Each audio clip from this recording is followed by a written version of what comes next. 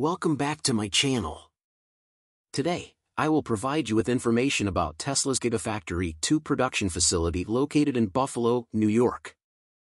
Gigafactory 2 is a name used by Tesla for its production facilities, where solar panels, battery storage units, and other components for electric vehicles are produced. This factory contains the latest technology equipment used in the production of Tesla's energy storage products, especially the Powerwall and Powerpack.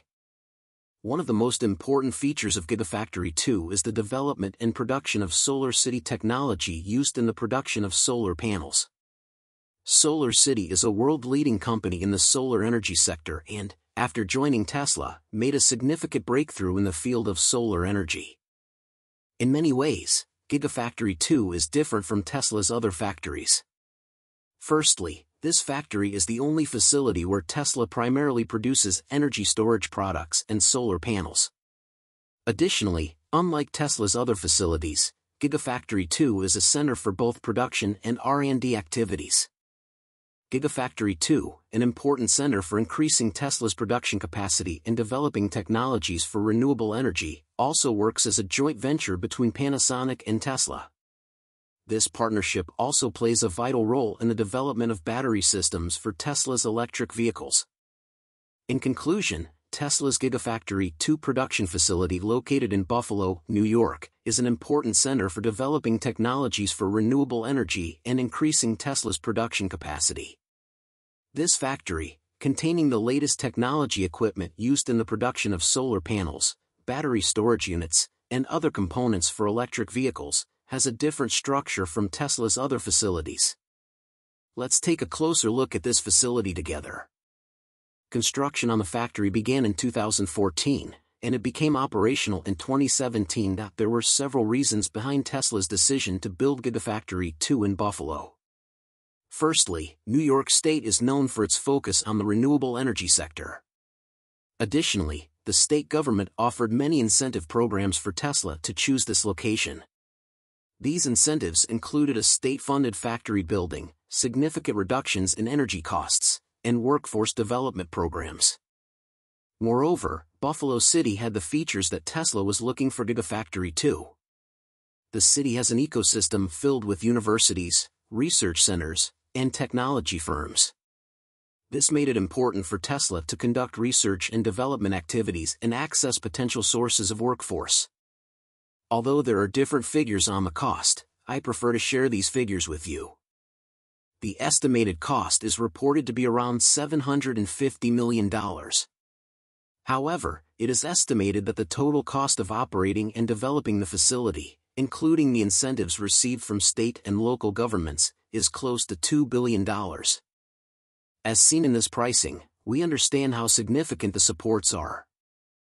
The factory produces solar panels and products of the Solar City company. The factory covers an area of about 460,000 square meters and can be expanded up to 1.2 million square meters. Gigafactory 2 was built to increase Tesla's production capacity and help the company stand out in the solar energy market. Tesla has also created a sustainable business model by using renewable energy sources in the factory. The factory produces solar panels, inverters, and other solar products using renewable energy sources. Additionally, solar roof panels, which are products of Tesla's Solar City company, are also produced at Gigafactory 2. These products are installed on the roofs of homes or businesses to generate electricity from solar energy. To increase its operations at Gigafactory 2, Tesla has formed various collaborations. For example, Panasonic works with Tesla at the factory to produce batteries. Tesla has also benefited from the Buffalo Billion program created by the state of New York to make large-scale solar energy investments. The construction of Gigafactory 2 in Buffalo, New York was not without controversy. There were several legal disputes and controversies that arose during the construction of the factory.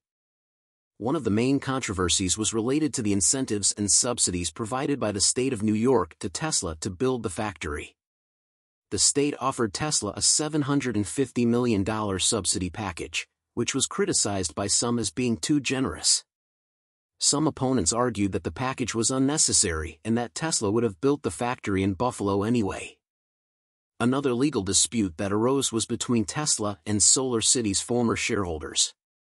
Tesla acquired Solar City in 2016, but some shareholders argued that the acquisition was not in the best interests of Tesla's shareholders.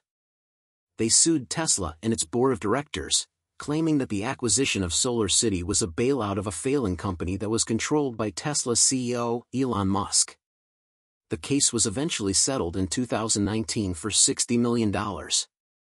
Finally, there were also concerns raised about the environmental impact of the factory. Some environmental groups were worried about the potential pollution that could be caused by the production of solar panels and other products at the factory. However, Tesla has maintained that the factory is environmentally friendly and has made efforts to use renewable energy sources in its operations. Let's take a look at some recent news about Gigafactory 2. The workers at the Buffalo factory, with the help of Workers United, which is behind widespread organizing efforts among Starbucks employees and started in a store just a few miles from the Tesla factory, announced their intention to unionize. Employees at the facility sent an email to Tesla's CEO Elon Musk this week stating their intention to unionize. The workers who sent the email are part of a group of more than 800 analysts working on Tesla's autopilot software, labeling vision data. Some of the workers' demands include a wage increase and job security. Tesla laid off around 200 workers who were performing similar autopilot training work in California last year. Gigafactory 2 workers are also requesting a reduction in productivity pressures, which they say are negatively impacting their well-being. Workers, speaking to Bloomberg News, said that Tesla uses computer and keyboard monitoring to track and time their tasks, causing some to feel pressured to skip bathroom breaks. The unionization efforts began before last fall, facilitated by communication through a Discord server. Then, after Tesla reportedly shut down an internal channel where employees raised concerns, workers began forming an organizing committee. Sarah Costantino, an employee at the factory, told Bloomberg News that they don't really have a say within the company. Costantino said, "They took away the voice we had. Looking at this news, we see some cracks. And we had seen Elon Musk mocking this situation in his previous tweets. It remains to be seen whether Tesla will try to prevent this formation or continue on its way by meeting the workers' demands. However, if this situation continues for a while, there are opinions that production will be negatively affected. If there is any strike by the workers in Buffalo, we will see the pressure and influence of the local government and Panasonic, Tesla's partner in Buffalo, on Tesla. As mentioned earlier, if this event prolongs and the workers' demands are not met or they are fired, the facility may face issues with the local government." If you found the content in the video helpful and enjoyable, you can show your support by subscribing to our channel, liking the video, or leaving a comment. Stay tuned for more videos in the future.